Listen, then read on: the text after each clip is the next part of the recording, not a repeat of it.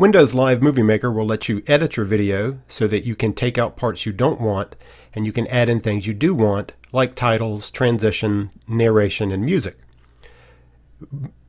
The right side of the screen is where you will be able to see your video in order to edit it. If I click here, I will find the video that I want, and now my video shows up in this section of the screen. Think of Movie Maker in three parts. This is the video that you're going to edit.